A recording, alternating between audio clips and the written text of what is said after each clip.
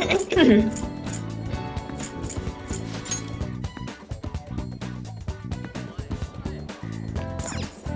うする？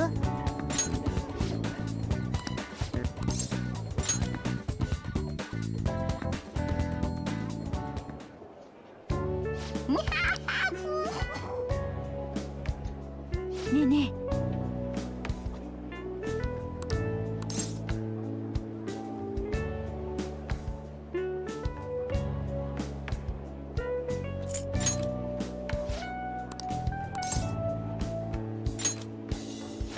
そうだ。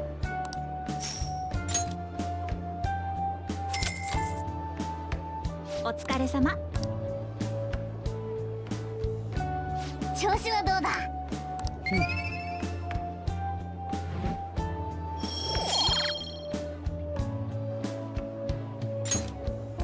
よし、帰るとするか。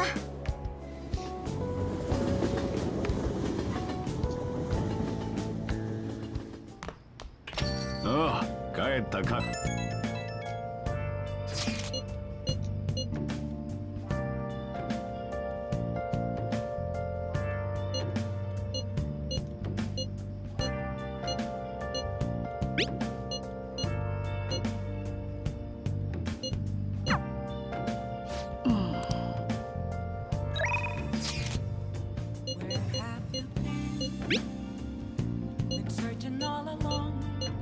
なるほど。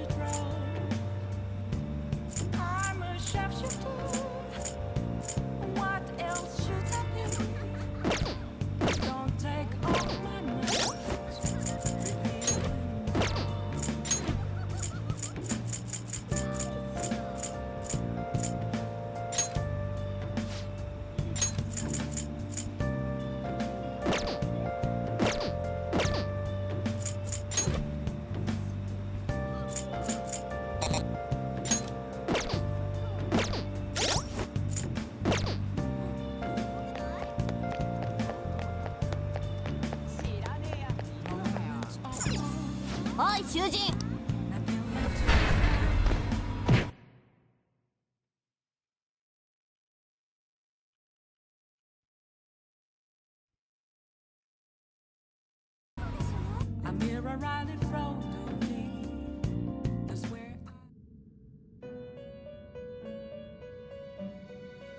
構成世話してやろう。どの子にするんだ？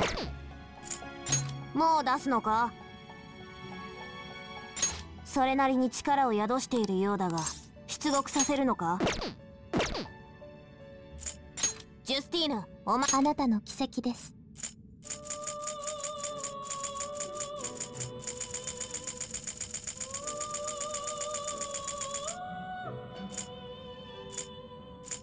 これです。無礼な男ですね。これですか？これです。相応の代価は必要です。ではお持ちなさい。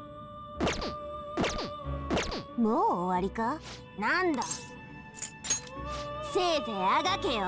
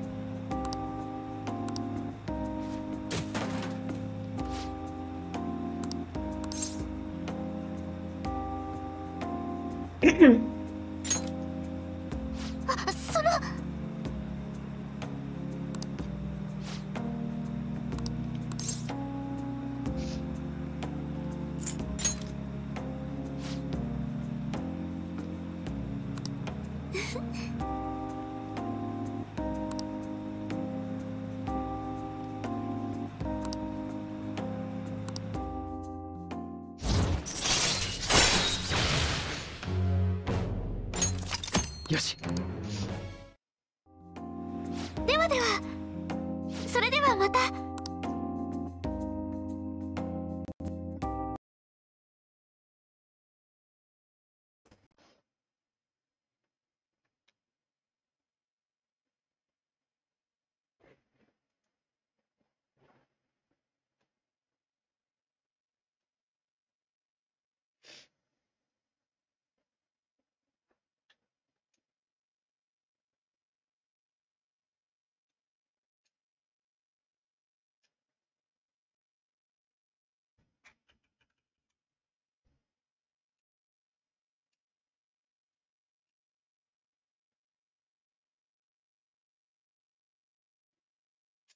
Oh, I lost game audio.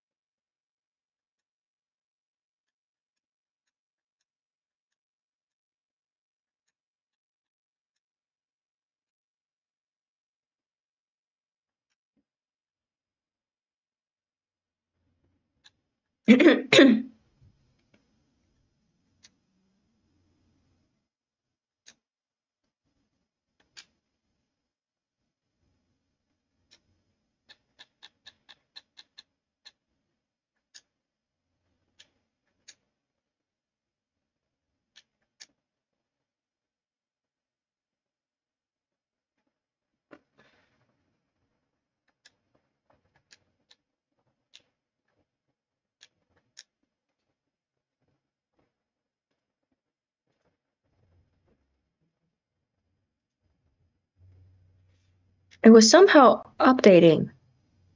I don't know if that affected the game audio. Let's try it this time. Yay! The audio came back. Much better, much better.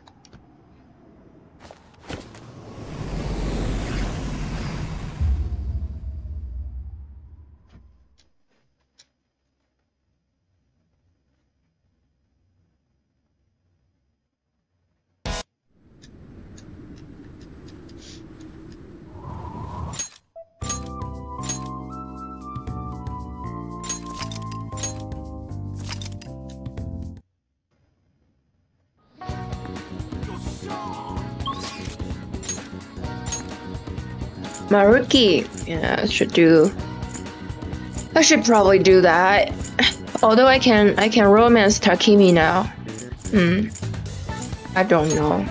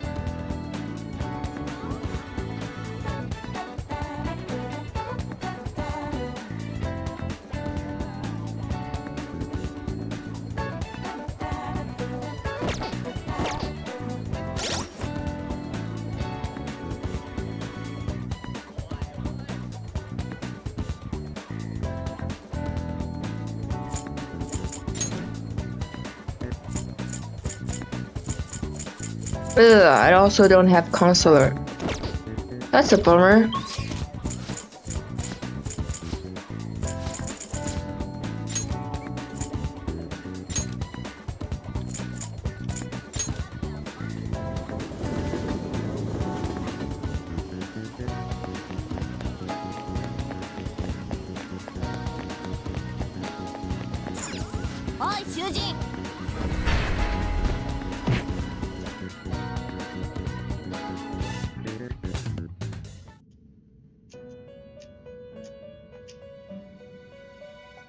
ゲームジュスティーヌ、お前の担当だ。構成の時間だ。さあ、刑を執行。探りましょう。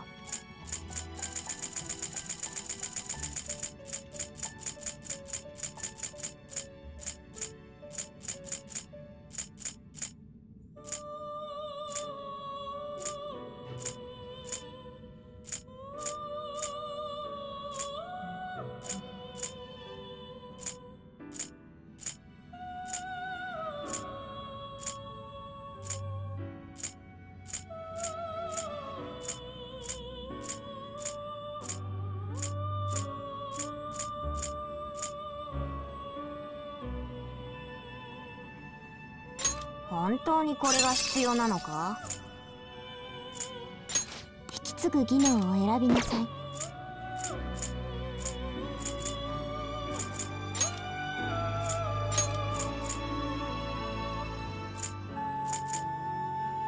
かなりの力を授かって生まれ変わるといい。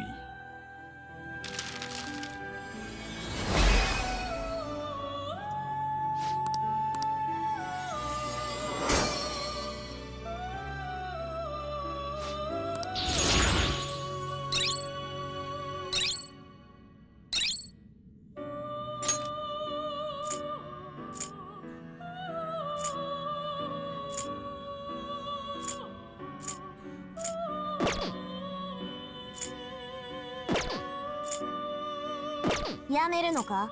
ジュスティーヌ、お前、あなたの奇跡です。このペルツォ王の代価は必要ではお持ちなさい。これですか？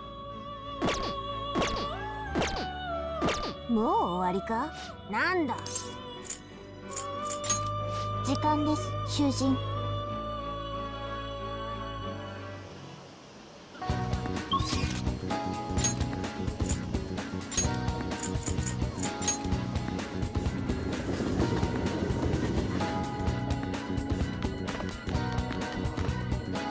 いらっしゃい。そうそう、ごめんね。 What? そうそう、ごめんね。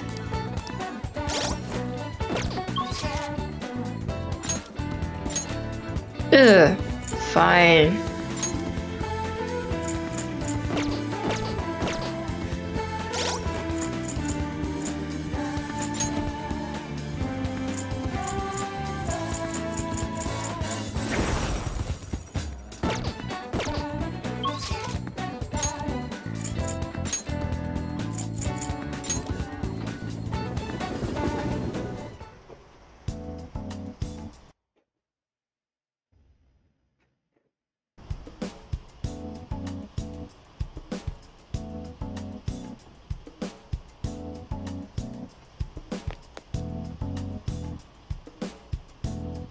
ね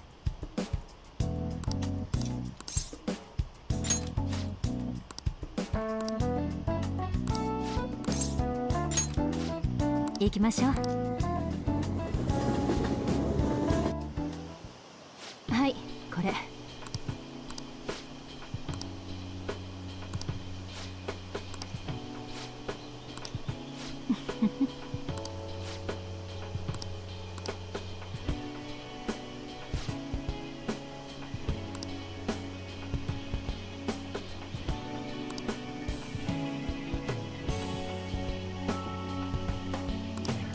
ありがとう。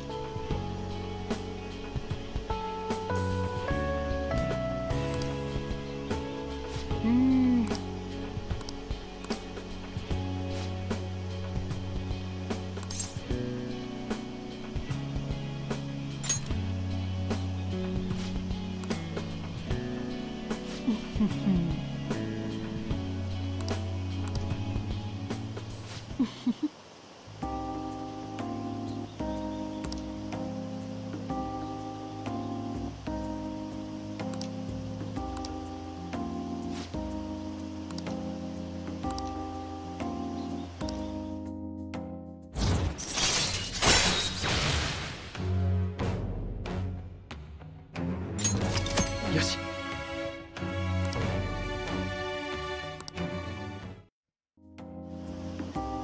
それにしてもねえ、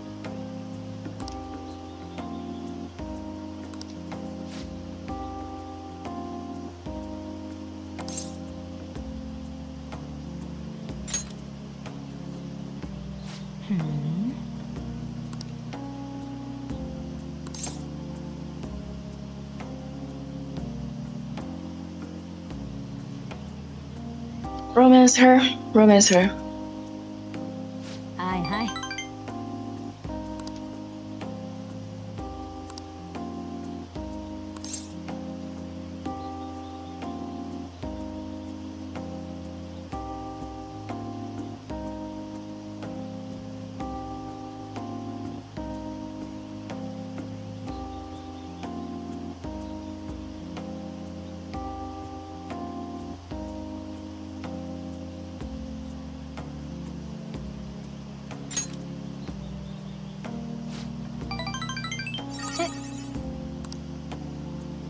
じゃあ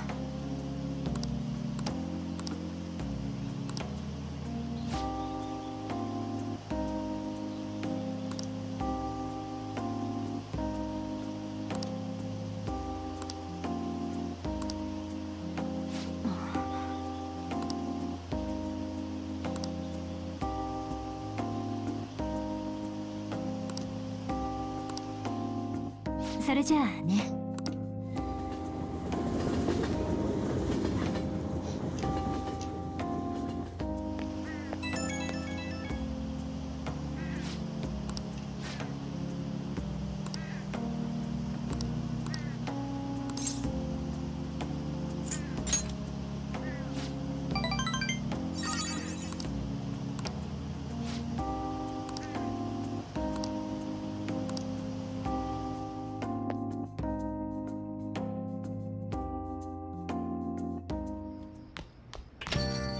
おい。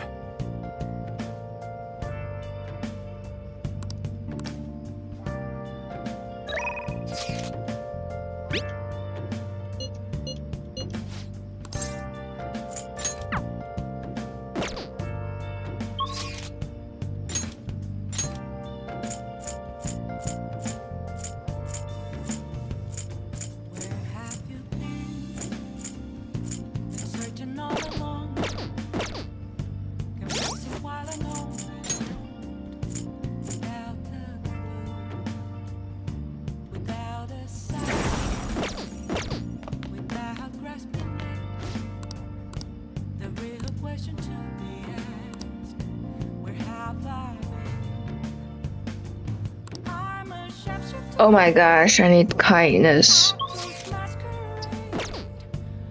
in it.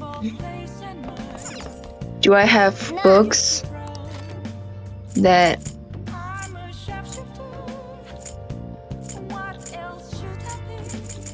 come on? Kindness, okay. 戸締まり頼んだぞ。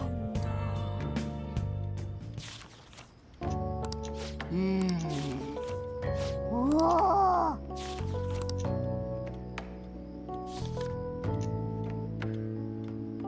どうだ？は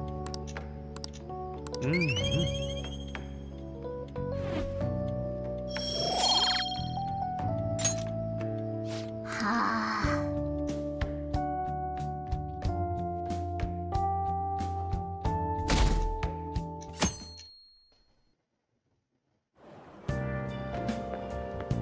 この今話題のランキング、もしかして君も興味あったりする？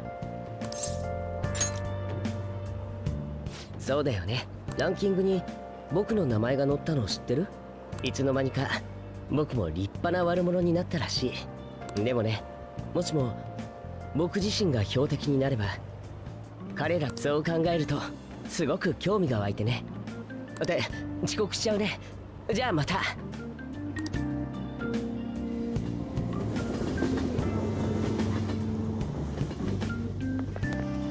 すごい話題になってるね。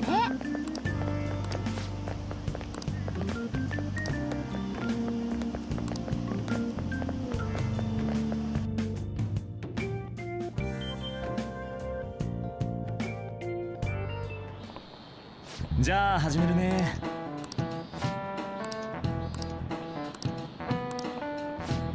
じゃあ君。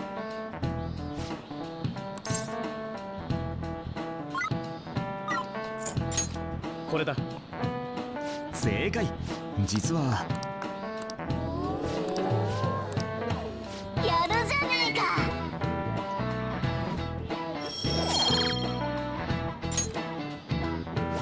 じゃあまたね。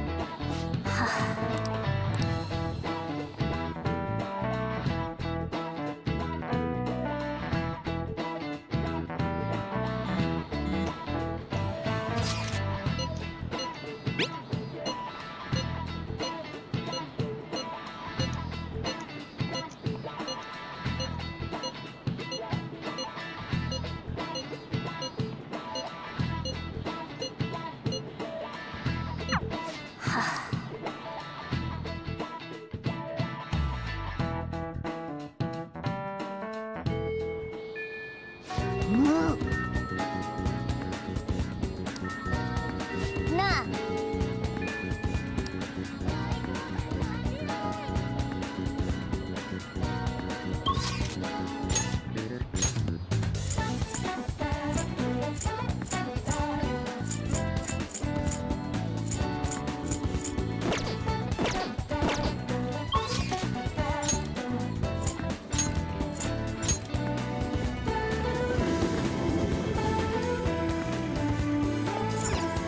どうする？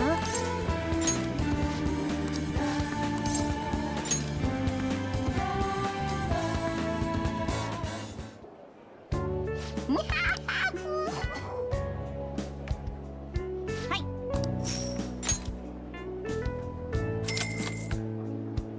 お疲れ様。調子はどうだ？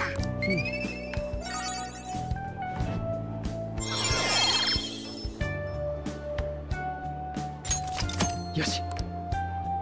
帰るとするか。奇遇だな。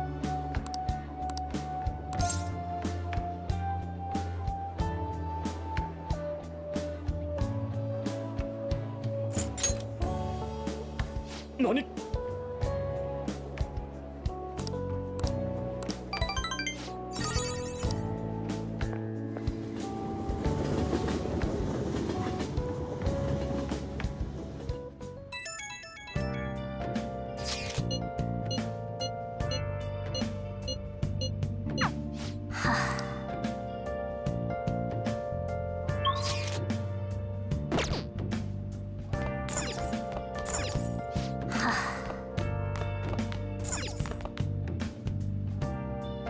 いいか？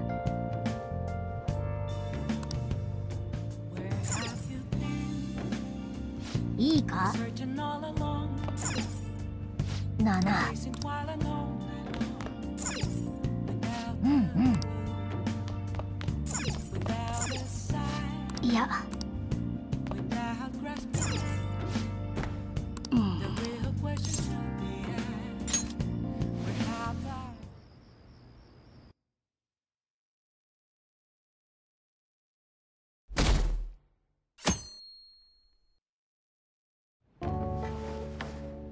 お、はい。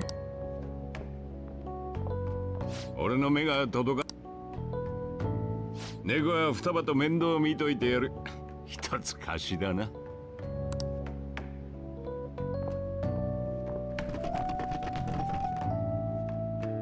帰帰ったら仕事の続きだぞ。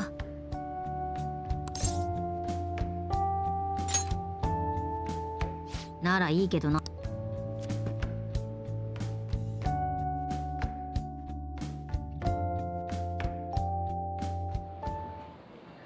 眠っ。向こうまで6時間以上かかるし、飛行機で寝たら？そうする。そろそろ搭乗手続きだよ。時間通り飛びそうだね。よかった。アメリカ行きのって遅れとか欠航とか多い気がするし。リュウジいなくない？ああ。でからダッシュかよ。こんな時まで遅刻？荷物それだけ？たかが4泊だろ。十分じゃね？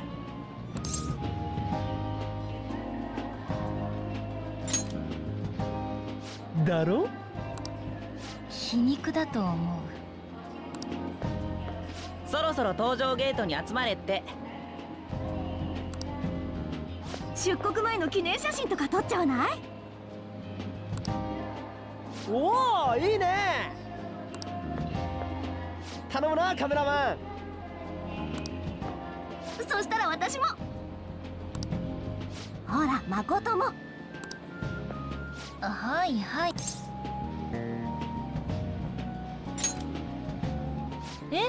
どこ見たらいいの？見して見して。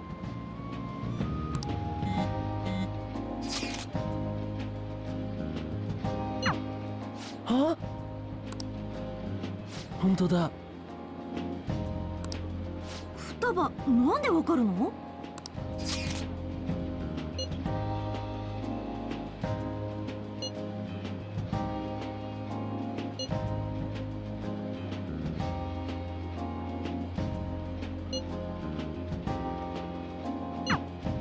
えげつねえことしてくるな。敵じゃなくて本当に良かったわね。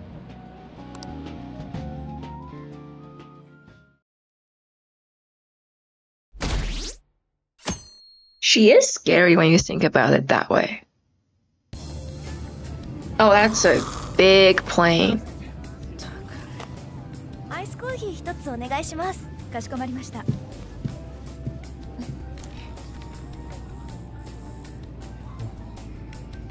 当機は間もなく降下態勢に入ります。皆様、お座席のベルトをお締めくださいますようお願い申し上げます。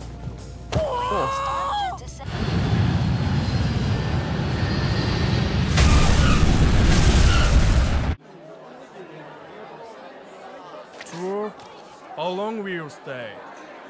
Yes! Okay, okay. I'm Japanese! 着いた。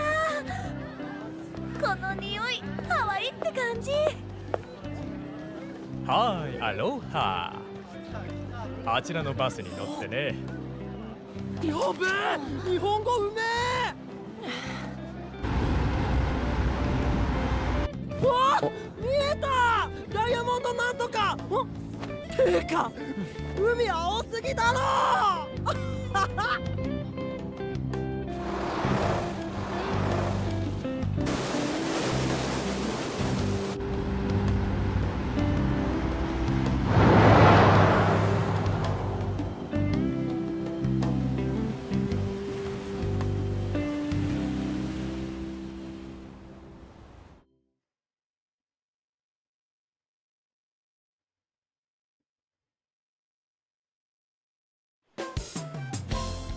着いたぜ、ワイハー。恥ずかしい。これハワイの匂い？つうか空港から思ってたけど、この匂い何？カーペットクリーナーの残りがらしい。ココナッツフレーバーなんだってさ。それにレイ用のプルメリアの匂いがさらに南国っぽさを出してるってとこかな。雑学効果てめえは。下調べはちゃんとするタイプなんだ。じゃあ安くてうまい店教えてくれ。部屋割り決めてからにしなさいよ。鍵もらわないと外行けないっしょ。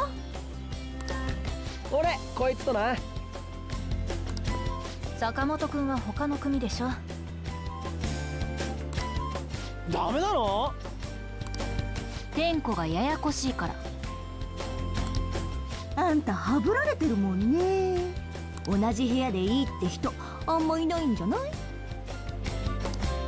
うっせえ、浮いてんのはお互い様だろ。高巻さん、部屋割り決めた？まだだけど。だったら私とどう？よかったらなんだけど、自由行動一緒に回らない？うちらみんな初海外でさ、英語わかる子が一緒だと心強いなって。あ、うん、もちろん。じ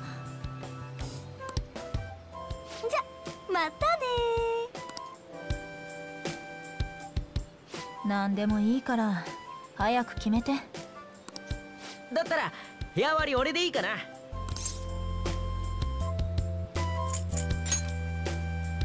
お前そうなの？何の話だ？もう面倒だから君、三島君とで決定。とにかくバカな真似やめてね。ここは日本じゃないんだから。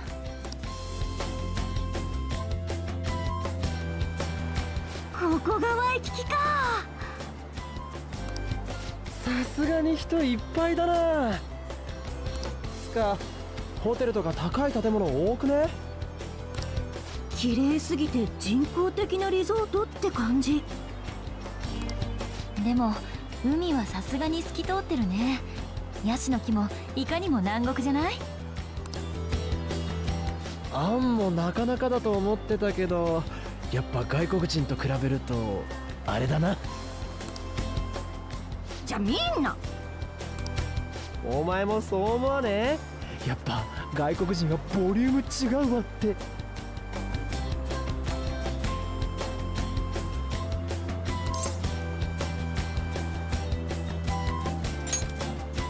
だよな。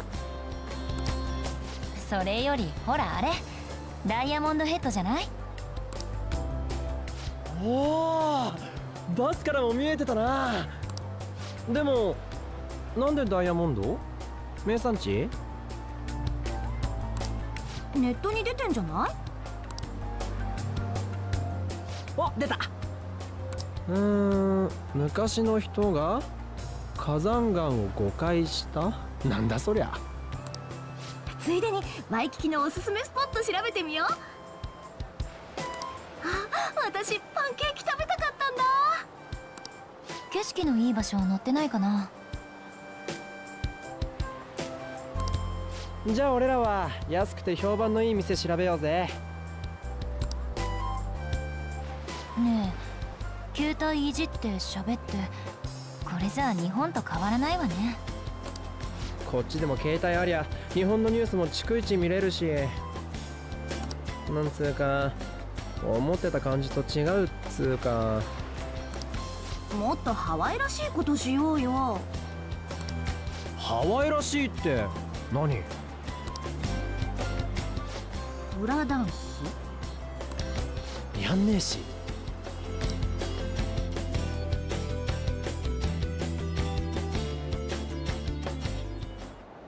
ようやく一息つけるね。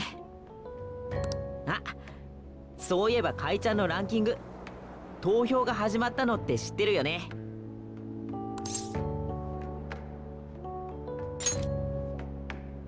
盛り上がってるよね。サイト作った本人でもびっくりしてるんだ。こんなすごいことに参加できるなんて、怪盗団を応援してて本当よかった。それとは対照的に明智いるじゃない？怪盗団反対派の探偵。まあイケメンのメジエド退治で人気も地に落ちたよ。公式ブログも炎上してるらしいし、正義のヒーローを気取ってたくせに怪盗団の正義を見抜けなかった罰だよね。ぶっちゃけ旅行どころじゃないよ。怪盗団のことが気になりすぎてさ。そう思わない？ほんと冷静だよね。こんなすごいことめったに起きないよ。まあでも確かにちょっと疲れてきたかも。寝よっか。それじゃあおやすみ。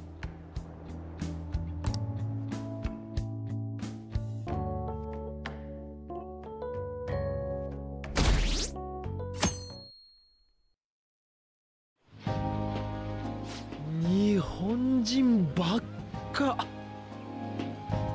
もっとさ、常夏のアロハみたいなさ、そういう雰囲気だと思ってたのに。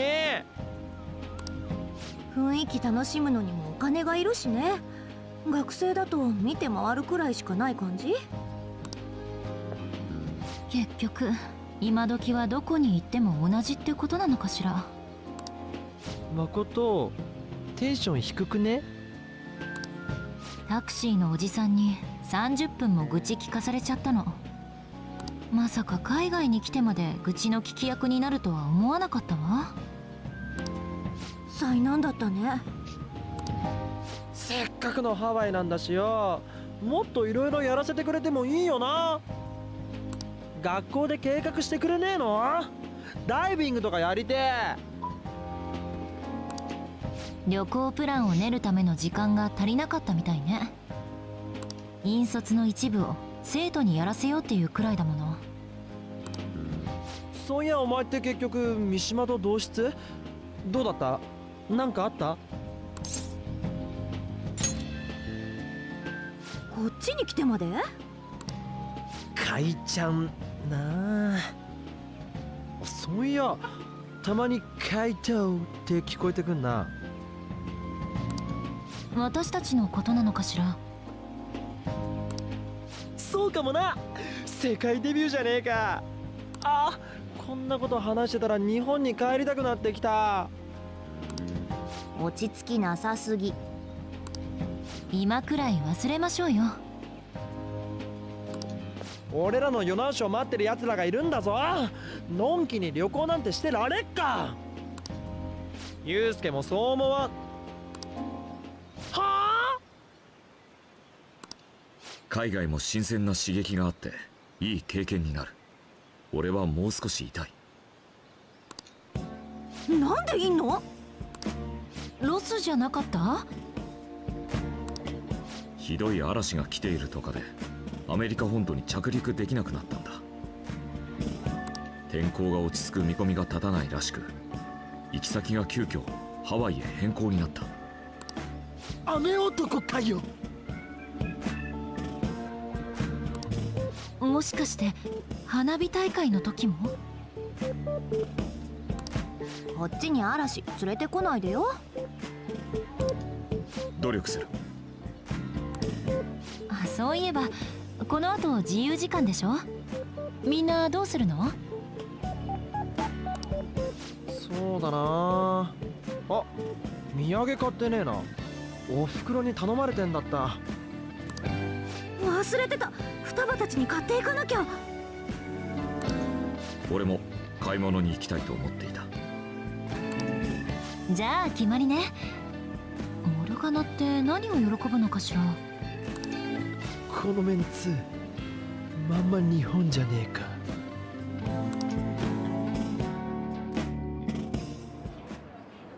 ハワイにもビッグバンバーガーあるんだね。謎に大人気だな。日本でも流行ってるよな最近。この前ニュースでファーストフードのシェアトップに奥村フーズが躍り出たって。あ、奥村フーズの系列だったな。奥村？それってあれじゃね？かいちゃんのランキングにいたやつ。それ本当？いやマジだって。そういうの俺間違えねえし。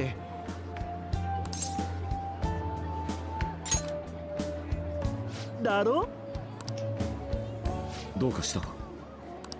あ、ううん。奥村フーズとランキングのことでちょっと競合他社が都合よく撤退とか。あ、やっぱりやめましょう。考えすぎね。お姉ちゃんの癖が移っちゃったかな。じゃあさ、写真でも撮ろうぜ。旅の思い出にさ。いいね。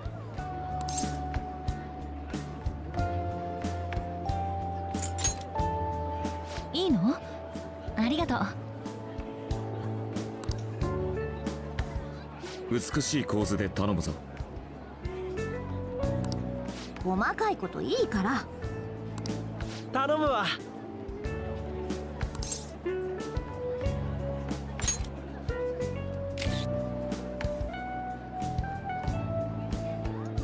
自由時間まだ大丈夫だよね。ビーチの脇にコンビニあっただろ。あそこ行かね。賛成だ。じゃあ行きましょう。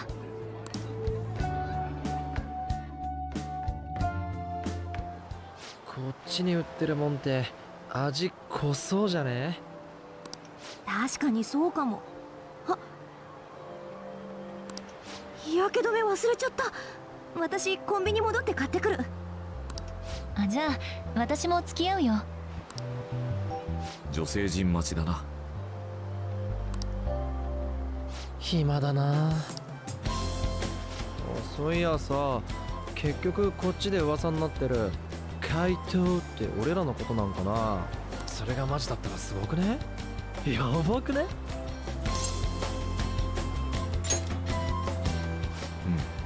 ん、そんな噂があるのか。ならちょうどいいじゃないか。せっかく現地にいるんだ。噂の真偽を直接確かめられるぞ。お、それいいな。じゃあ2人が戻ってくるまでこの辺で聞き込みしようぜ。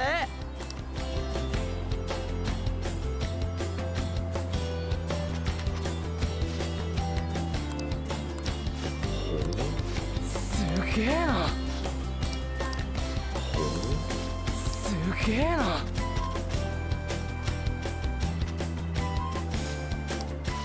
おお。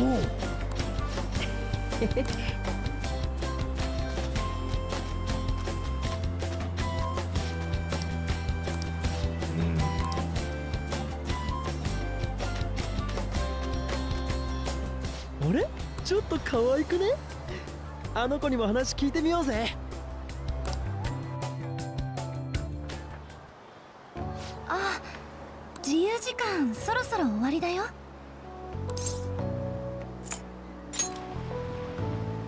そうだよ。そっちの金髪の彼、行きの飛行機の中で騒いでたよね。あ、角。ごめんね、驚かせちゃって。私引率の3年。気晴らしで引き受けたんだけどね、自由時間持て余しちゃって。お待たせ。そろそろ行こうかな。じゃあ。ごめんね、待った？今話してたのって誰か知り合いだったの？いや、たまたまだ。囚人の3年ということは誠の同級生か？うん、ほとんど話したことないけどね。あ、自由時間終わりだね。ホテルに戻りましょう。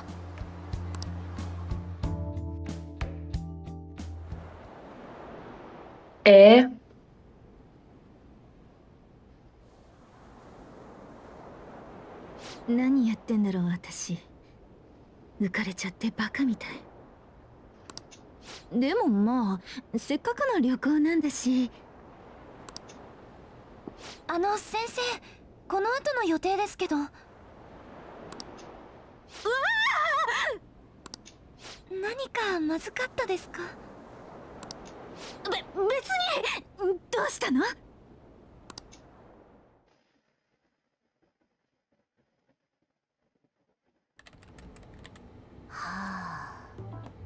出てきた。芋づる式。何が出てきたんだ？まだ途中。秘密。我が輩抜きでも全然問題ねえな。うっはー、ごっそり。メメントスで足代わりになれるだけ。Well, that's not true, Morgana. So sad. 単なる役立たず。No, not like that. 猫、もごもごうっさい。用があるなら言え。別にねえよ。何言ってたんだ？ Oh my gosh! That's how I play with my cat too. 話せ。手触りがいい。よくない。滑らかすべすべ。人間のものとは思えない。何遍も言わせんな。我が輩は人間。それって思い込みじゃないの？私もお母さんのことずっと間違って思い込んでた。一緒にすんなっての。我が輩のことは我が輩が一番理解してる。それもそっか。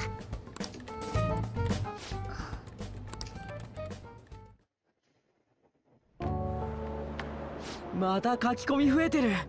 あ、奥村フーズって会社の社長、ランキング急上昇だ。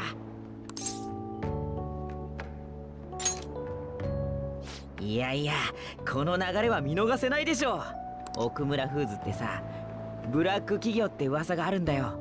従業員を安くこき使ってさ、人件費を削って出店数を増やしてるとかさ。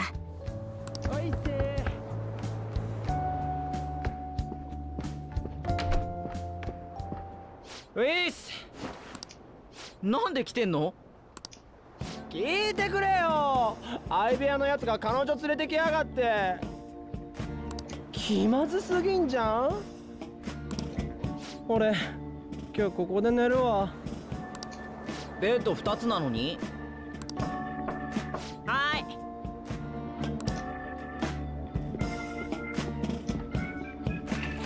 高巻？同じ部屋の子、速攻彼氏のとこ行っちゃって。わかる。鍵持ってっちゃってんだよ。外出たらオートロックかかっちゃってさ、部屋入れないし。こんなとこでもネットか？メジエドの一件で海外からのアクセスもすごくてさ、やばくない？怪盗団ついに世界進出とか。海外からの依頼とかどうする？私たちに聞かれてもねえ。メジエドをやったんだ。次はどんな悪人を成敗するんだろう。日本どころか世界中が怪盗団の次の一手を気にしてるよ。そういや、今何時？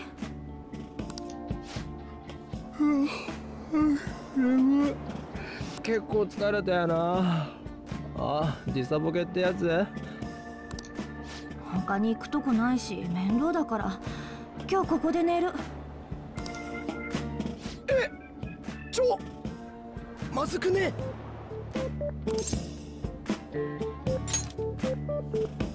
大丈夫、信じてるから。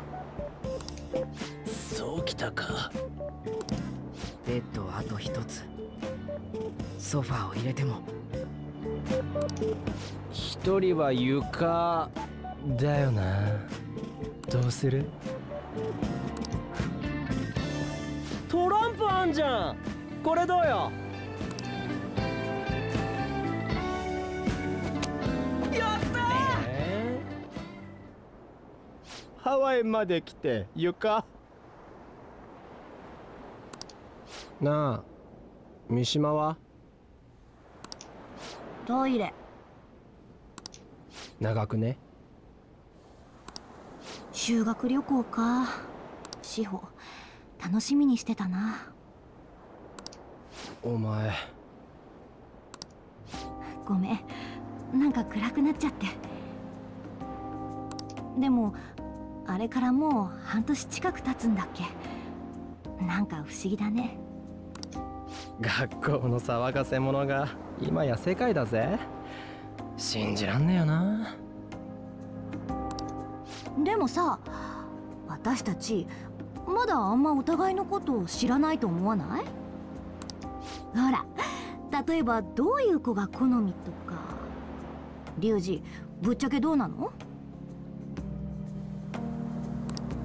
俺？やっぱ性格だろ。おしとやかで優しい子なら誰でも。じゃあ同じぐらい性格のいい子が2人同時に告白してきたらどうする？同じぐらい優しいんだろう。じゃあスタイルのいい方。要はスタイルが第一ね。え？先に答えたのは建前でしょ。本音は二言目。リュウジってやっぱそういうやつ。今のずりー。君はどう？ぶっちゃけどういう子がタイプ？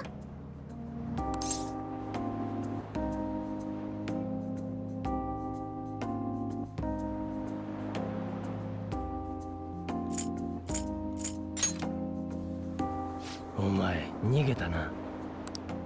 スカー、俺たち答えたんだし当然お前も言うんだよな。でお前の好みのタイプって誰が？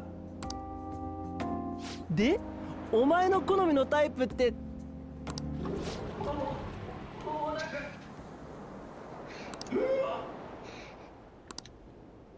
大丈夫かな。そういやさっきあいつ水道水直に飲んでたよな。外国でやっちゃいけないことベスト3だろそれ。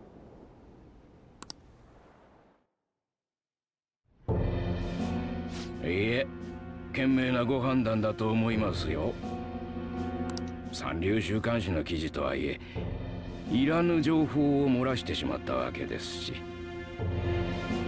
それに怪盗団の調査、あれから進展する気配もありませんし、見限られた手合いがやけになって裏切る可能性は十分かと。では心臓麻痺ということにでも。いつも通り処理を任せ。ほう、それは考えもしませんでした。さすがは先生。身内を一人切るのも二人切るのももはや変わりありませんよ。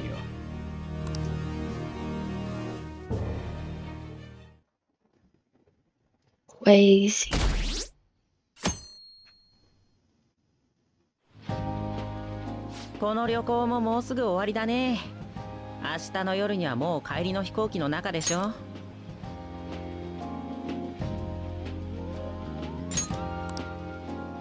くそ！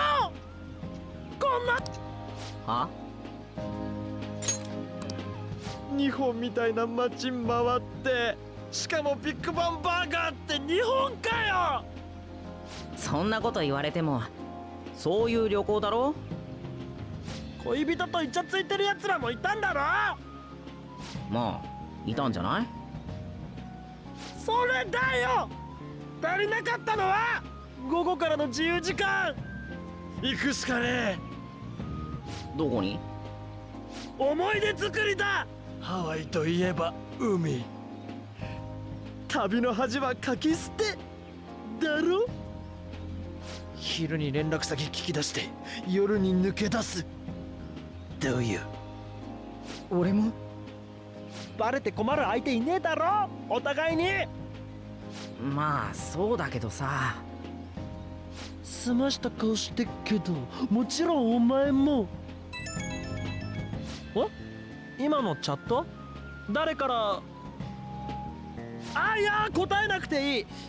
大事な連絡かもしれねえしな。おい三島行くぞ。今のどういう流れ？坂本と二人きり？なんだよその嫌そうな顔は。まずはワイキキ縦断するぞ。マジかよ。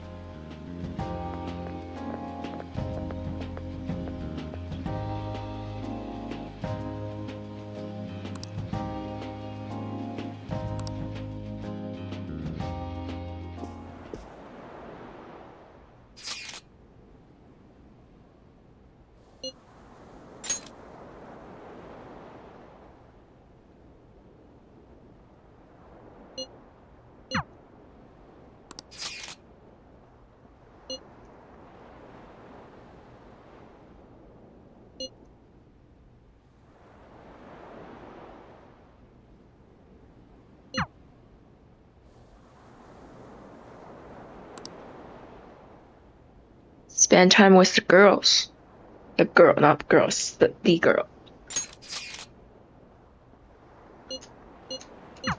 Yay. こっちでもお会いできるな。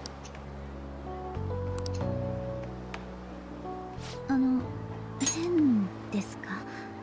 着替えてきた方が。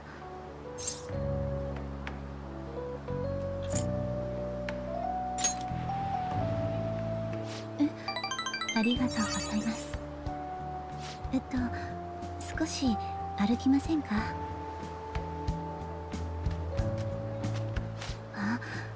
あれエビですよね。エビって長寿の象徴ですし、食べてみましょうか。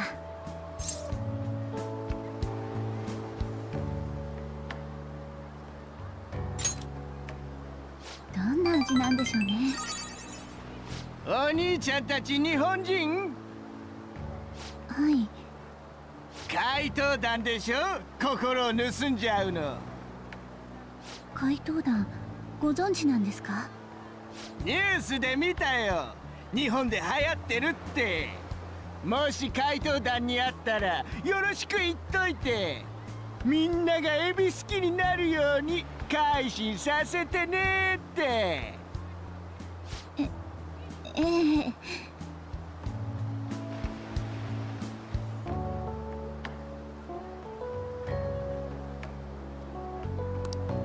結構刺激的ですね。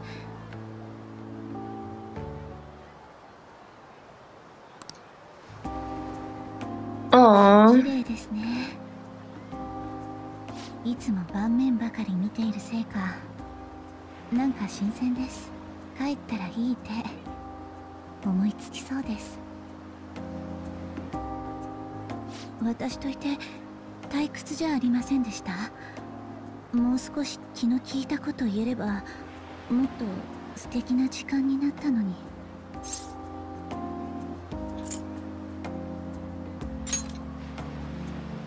よかった。これあなたに今日のこと忘れないでいてくれると嬉しいです。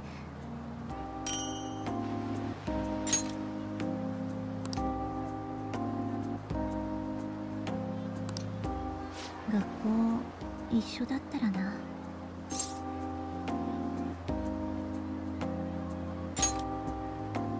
はい、お願いします。もう暮れてしまいます。戻らないといけませんね。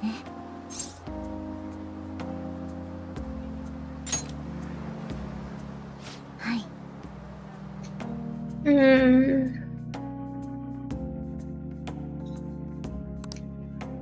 Oh, so sweet. So cute.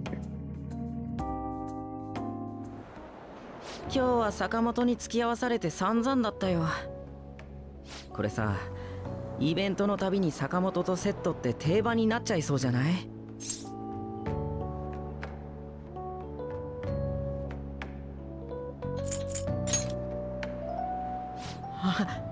ありがとう。確かに俺も断りきれてないし。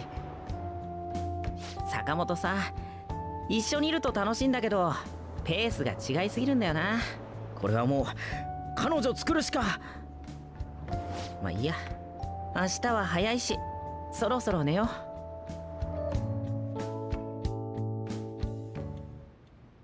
おい。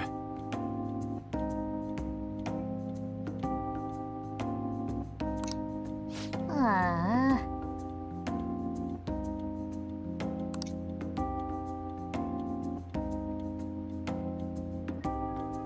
It's a cat cafe.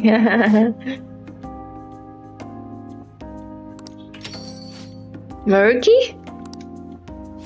おい。すみません。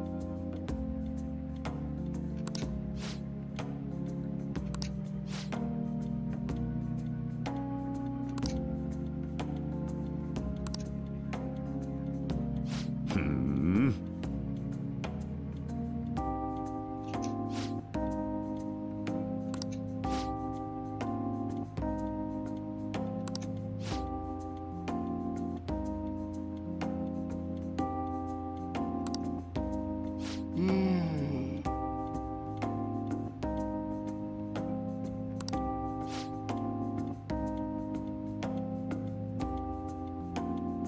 Alien level stranger.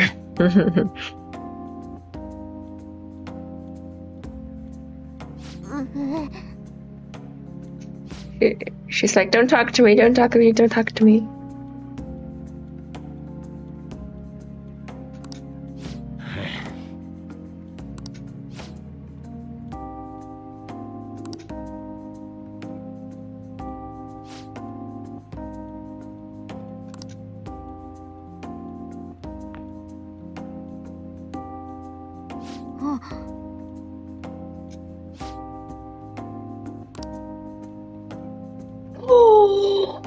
Uh-oh.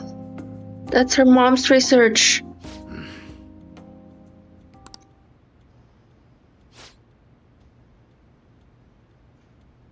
Oh no.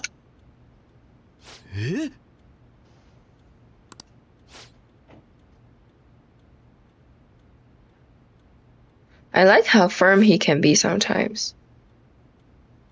大丈夫。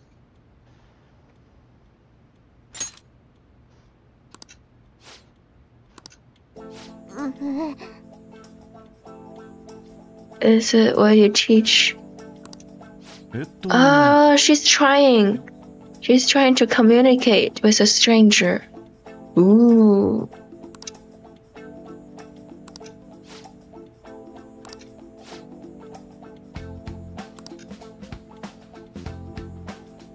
Ooh, I got goosebumps. She's trying to communicate because it's something she wants to find out. そうだね。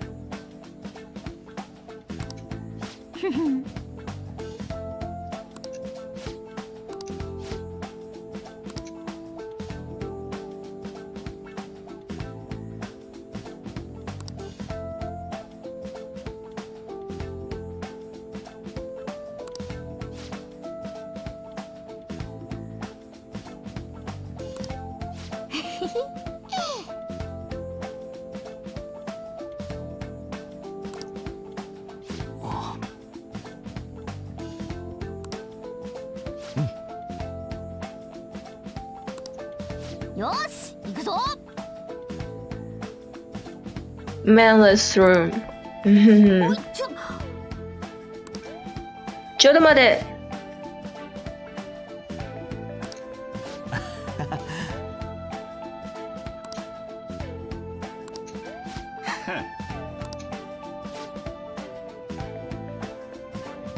Don't trust Maruki. Yes, I already know that. Thanks for the reminder. But still, at this point, I'll just pretend that I don't know what's coming up.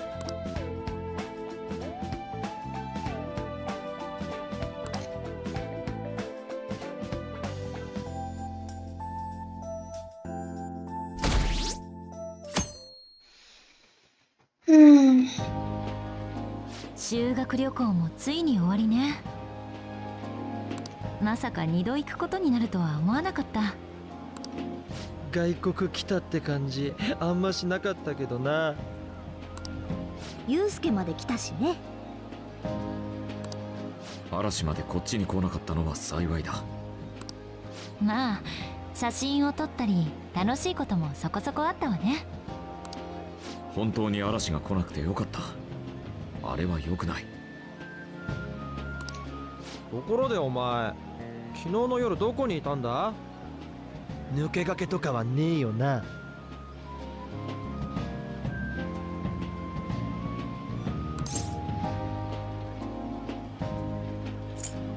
I was with someone. Yep, I said it. I was with someone. てめえ、マジいや。それ以上はいい。へこむかもだし。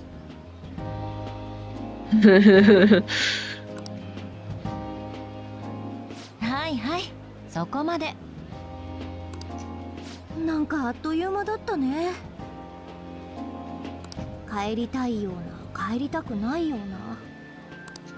なあ、帰る前にみんなで土産買いに行かね？賛成。俺も行こう。金はないか。Yusuke is like, I just want to come along. I have no money. ちゃんと日本まで帰れるわよね。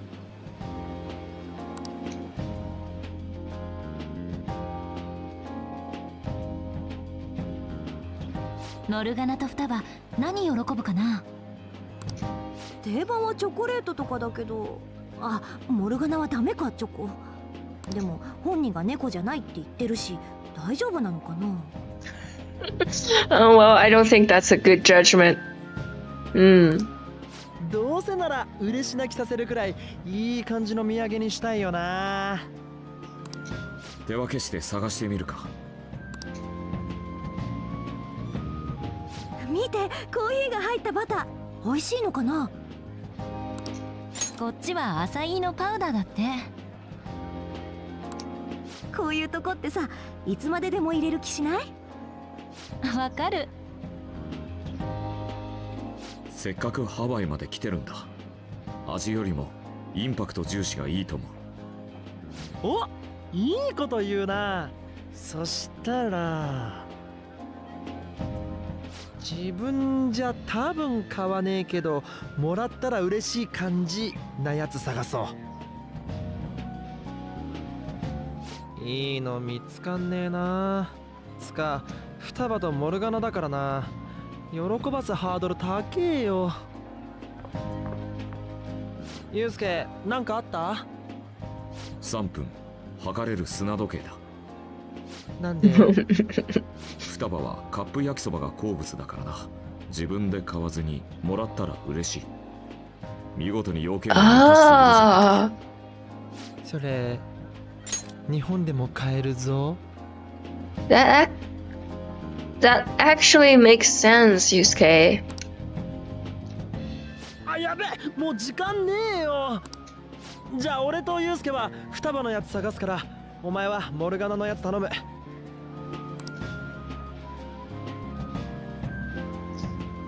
Well, I should be in a pet store in that case.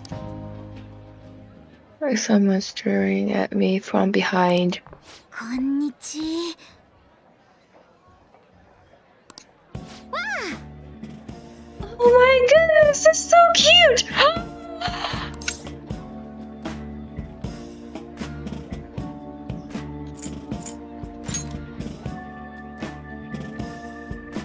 Oh, ハワイといえばそれですね。 what was that? That was so cute! Oh my goodness! アロハあれ？あの子。何かいいの見つかった？ Yusuke is like, who's that again? あの子。あ、お邪魔してすみません。はじめまして。私、1年の吉沢です。あ、新体操の。はい、新体操やってます。次の大会に向けたクラブの合宿に来ていて、たまたま先輩をお見かけしたので。こないだ大会が終わったばかりなのに、もう次の大会？頑張ってるのね。結果を出さなきゃいけませんから。She's so cute. こっちに有名なコーチの方がいて、しごいてもらってるんです。毎日泣かされてますよ。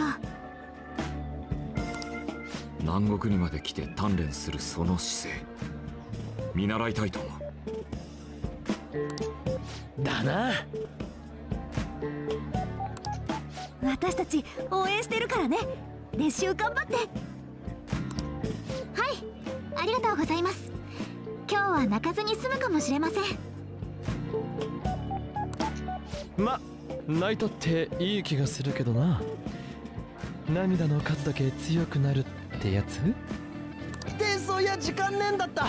じゃあめぼしいもんレジ持ってくわ。ああ、私も。吉沢さん、またね。はい、お疲れ様です。楽しい方たちですね。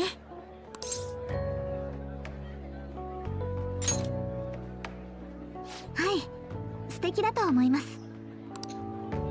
私、今度こそ勝ちます。実力を証明してみせます。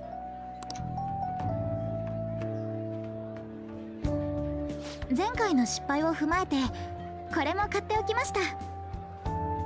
大愿成就。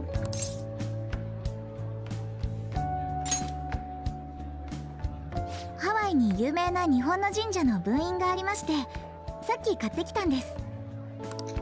大きな大会の前はいつもお守りを買ってたんです。妹がこういうジンクスにこだわってて。けど前の大会の時は買うのを忘れてしまって。でももう大丈夫です。これできっと。そろそろ行かないと。私も家族へのお土産買いに来たんでした。すみません、引き止めてしまって。それではまた。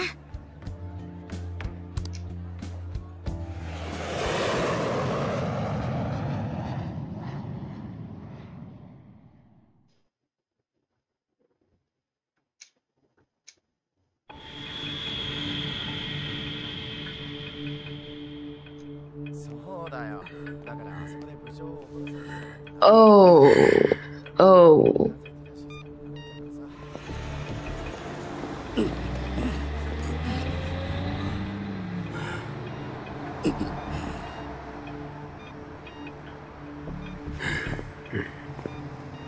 Is he gonna die? Is he gonna die? Oh no.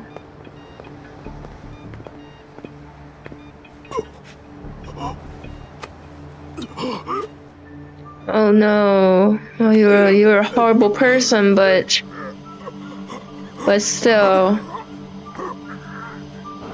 Oh no. Ah, ew.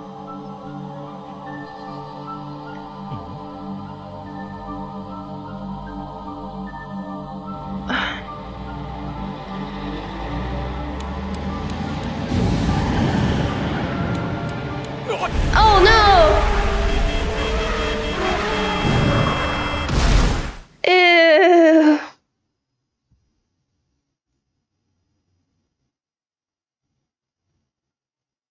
What's happening? Wait, did my game freeze? Oh no, it didn't. That was a long pause. Yo, Gaby. This poor high school is just shit keeps coming, keeps happening. I transfer in no time with this. どうだった？ハワイ。Hawaii. 旅費出してやった甲斐があるよ。He paid for it. Wow. お前らが遊んでる間に厄介なことになってるぜ。意外な売れ筋の商品がマスクや予告状カードらしいんだって。こちらグッズを取り扱っているお店の収益をグラフ化したものです。去年の倍。これはもう怪盗特需だよね。こんなの売ってたんだ。うちでもやってみる？怪盗グッズ。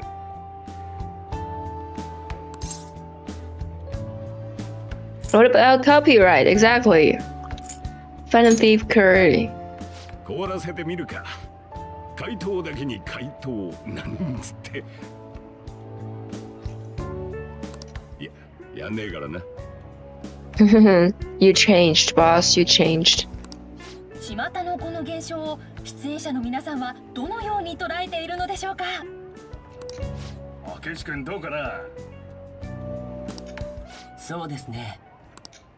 出た、アンチ怪盗の探偵。出現して自爆しろ。彼らにはいわゆる義賊っぽさ、それを感じ大衆が無言のうちに感じた鬱憤を彼らが巧みに汲み取って晴らしている。それが人気の秘訣なんじゃないかと。意外だね。前と言ってることが変わったけど。危険な存在であることは変わりありません。でも、いや、これ以上言うと。いいよ、言っちゃおうよ。ダメですって。乗せられませんよ。前の炎上で懲りてるんで。泥棒が警察や政治家を押しのけて大人気か。世も末だな。失礼。何怒ってんだよ。ちょっと便所。客来たらよろしくな。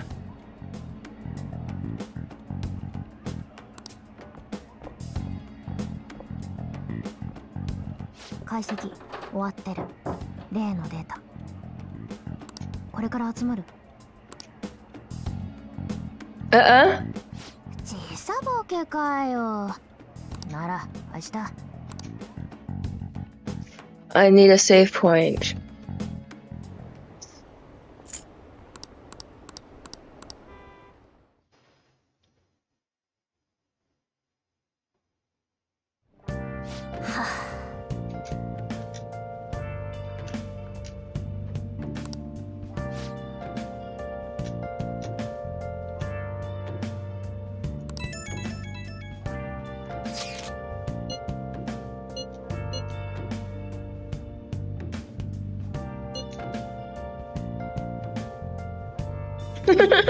Sounds like me, like had messy hair with glasses.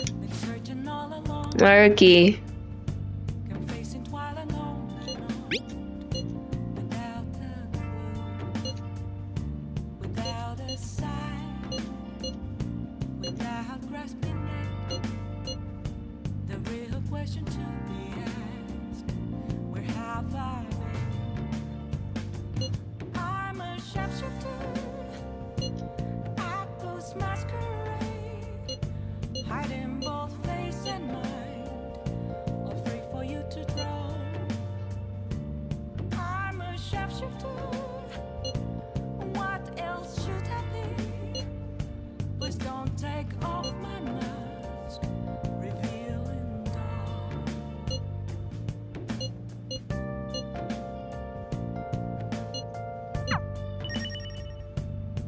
Great, finally a save point.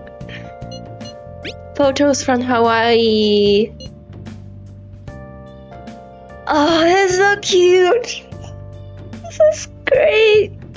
I love these two. I don't think I'm gonna romance on just because these two are so cute together. Oh, it is so cute. I want them to be together. Too bad, so bad.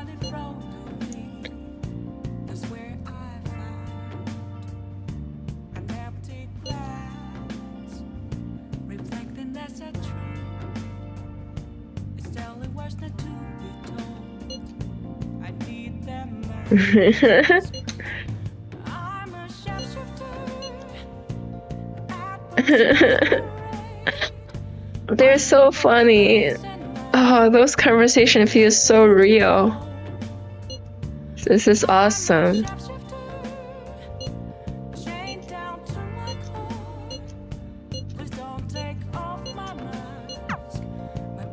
Oh, this is great.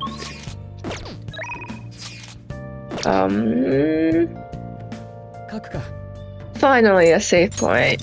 Gotta end it for today. Probably continue tomorrow. Yeah, tomorrow is a Friday. I can definitely play much more over the weekend. Nice.